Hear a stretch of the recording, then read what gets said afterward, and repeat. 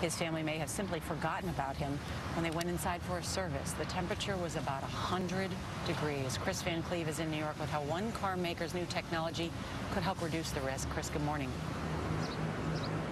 Good morning. The inside of a car can jump 20 degrees in just 10 minutes, and we know it's going to be almost 100 degrees in much of the country today. That's particularly dangerous for small children because their body temperatures can heat up 4 times as fast as adults, and if it reaches 107, that can be fatal.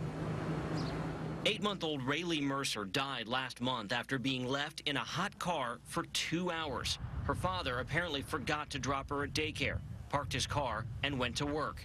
It reached 93 degrees that day in Louisiana. I know he's distraught over this because he loves his girls, he loves his kids, and he loves his wife. And this is just a horrible accident. So far this year, 23 kids in 14 states have died after being left in hot cars. Experts say heat stroke can happen when the outside temperature is as low as 57 degrees.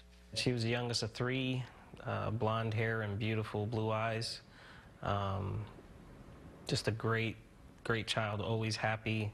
Reggie McKinnon's 17-month-old daughter Peyton died after he forgot to drop her off at daycare following a doctor's appointment. He drove back to work just 1 block from Peyton's daycare. When I opened the back door to the vehicle, you know, that's the moment that my life and my family's life changed forever. I found Peyton still in her car seat.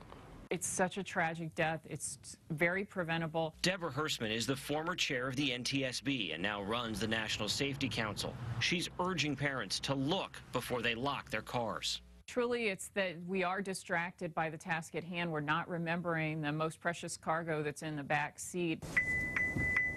That's a warning sound General Motors hopes can help prevent these types of accidents. The new technology built into the 2017 GMC Acadia is the first of its kind to alert drivers if a rear door was opened prior to the start of their current drive. A simple reminder that could save a life. There are some smartphone apps that can remind parents, but they have to remember to use them.